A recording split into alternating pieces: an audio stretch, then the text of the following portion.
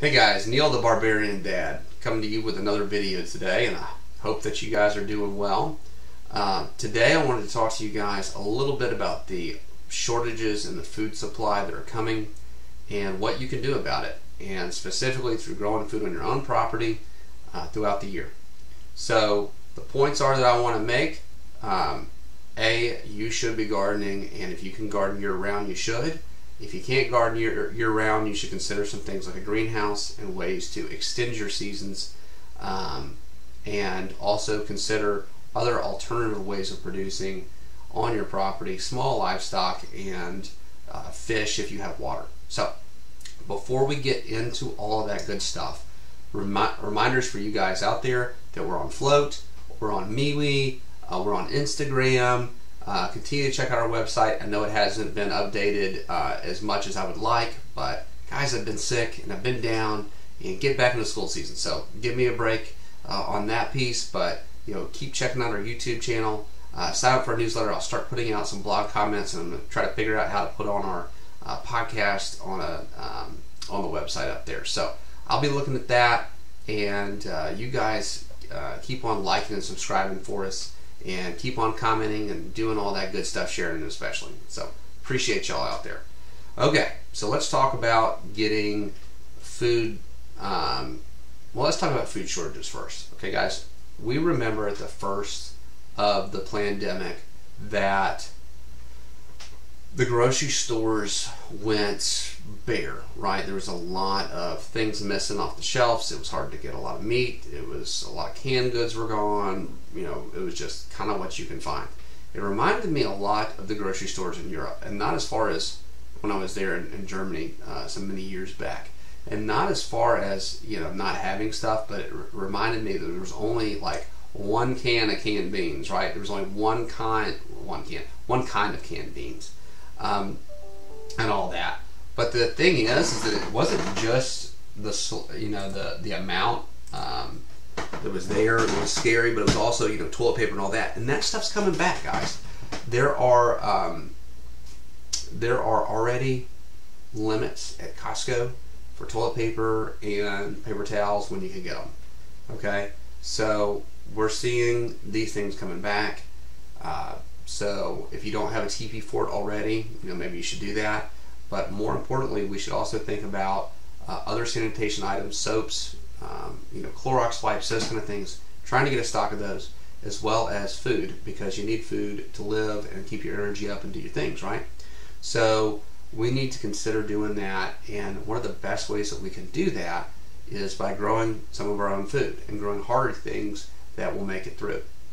So let's think about some of those things, and let's think about small livestock that can make it through, that anybody can do, even in a lot of suburban yards or in the inner city yards. If you've got a yard, you can have chickens, you can do rabbits. There's a lot of things that you can do.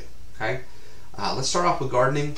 Fall gardening is a fun and much easier practice, I found, than summer gardening. You have a lot less pests, and at least here in the South, you can grow for a good long period of time.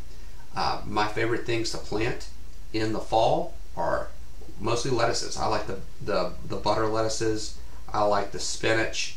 I like kale. Kale is hardy. I like Swiss chards. There are some other things like broccolis and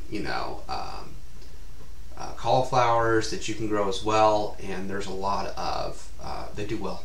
Okay, you can definitely check those out. But it seems like the bang for the buck really comes in the lettuces. Those are really expensive in the stores, and they're really easy to grow. So now is the time. It's scraping on September. It's getting close to it, to be considering getting your beds prepared for that. I know that when Labor Day comes up, that I'm going to be out there in the garden taking care of any plants that I can remove that just aren't doing well from the summer crop, that have been destroyed by the tomato hornworms or whatever. I'm going to get those up and out. I'm going to weed it.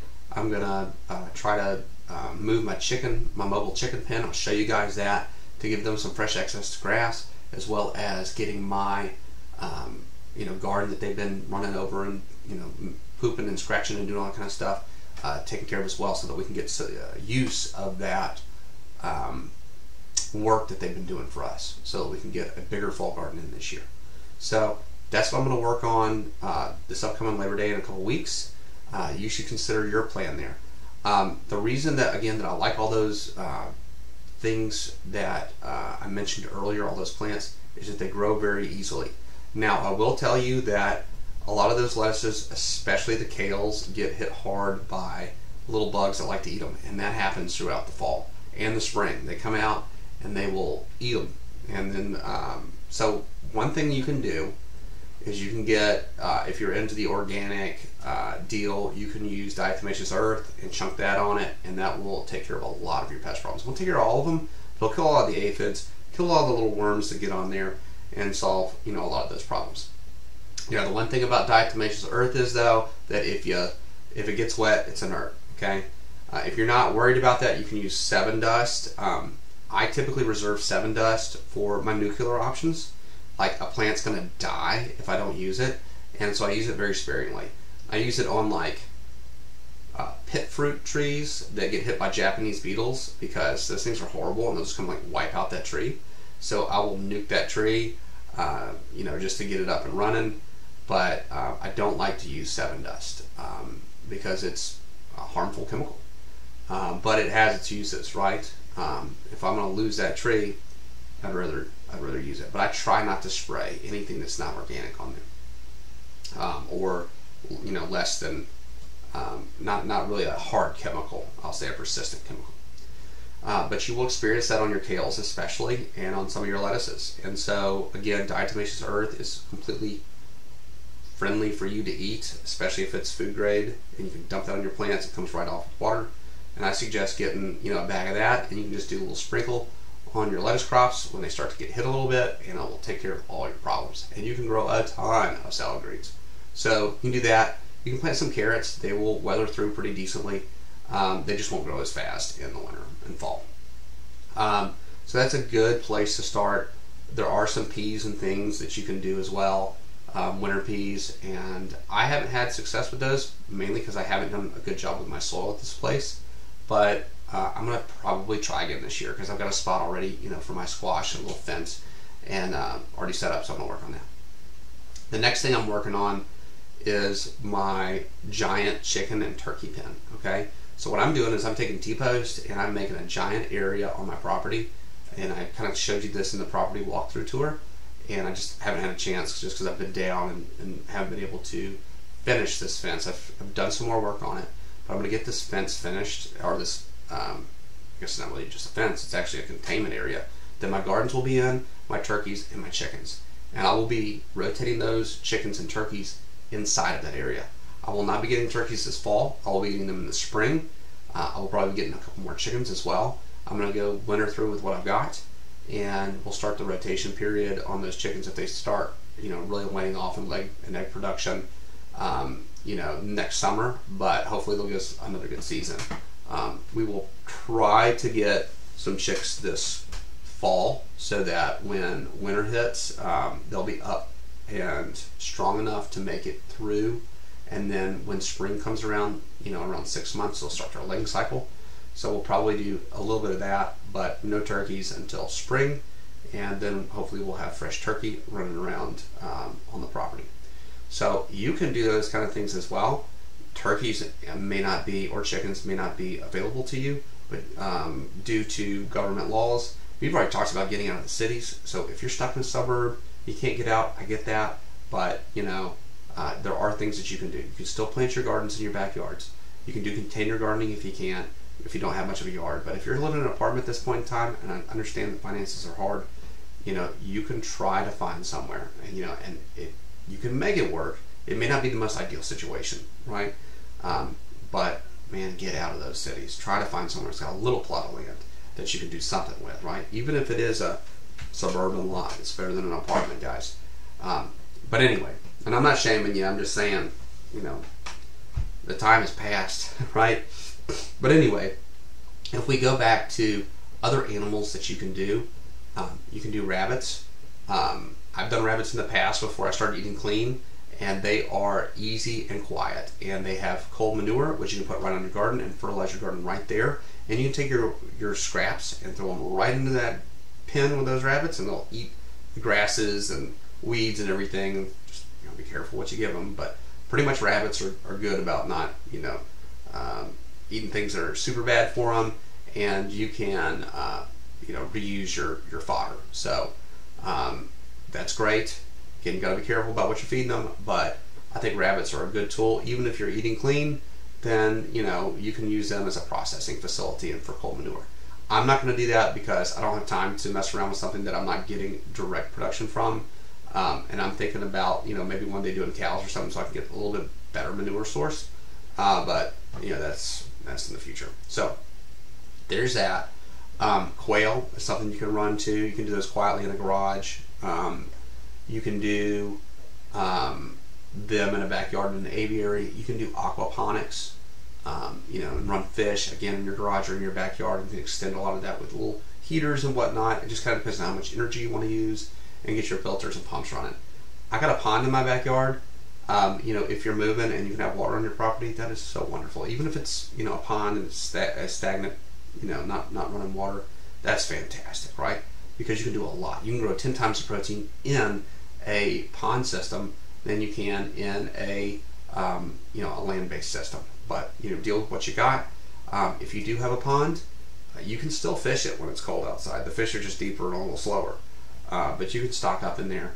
And I'm thinking about adding in either hybrid brim, or maybe looking at seeing if crappie will make it in my pond. I don't know if they will or not. I haven't done the research on that. But I got a big enough pond to where if I could get some crappie established, I'm sure I'd rather eat crappie than brim because brim are small, and I like them better than bass, but it's what I got, right?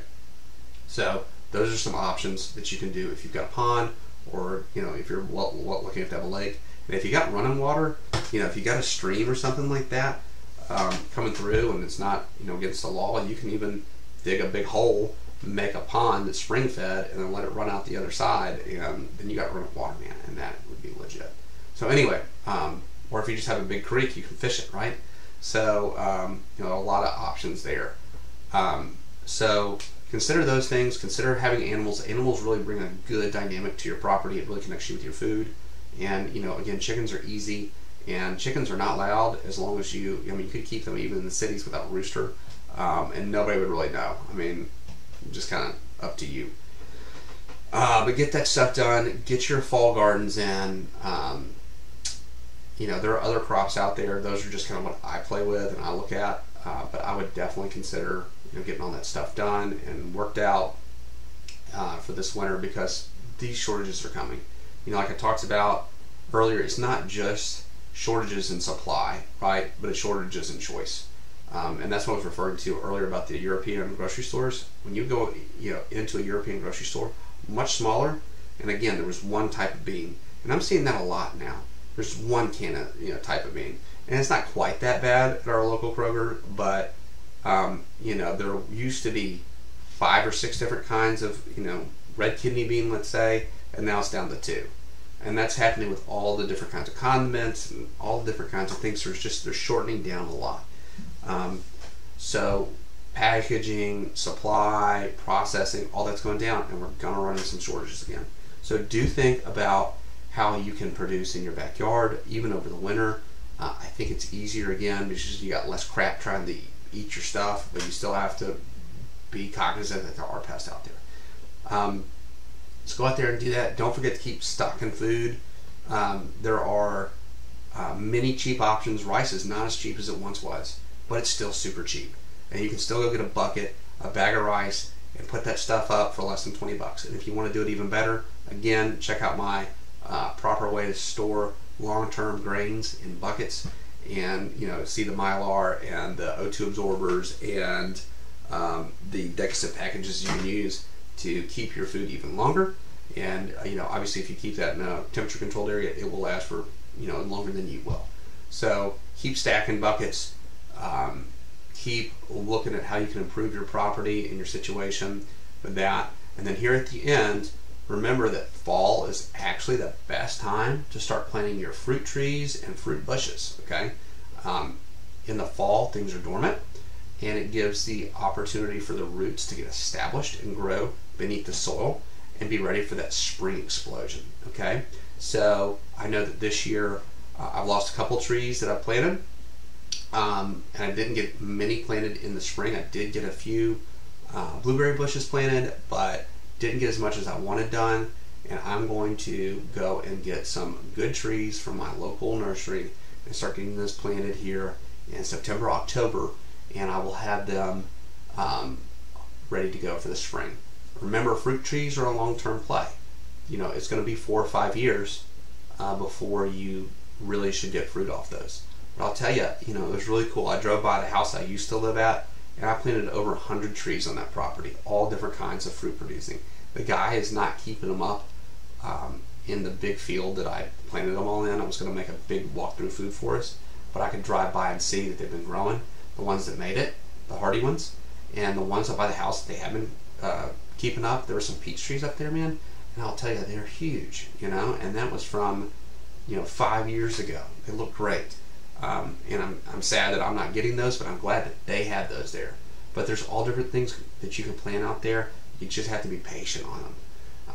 So consider, you know, getting those fruit trees, finding your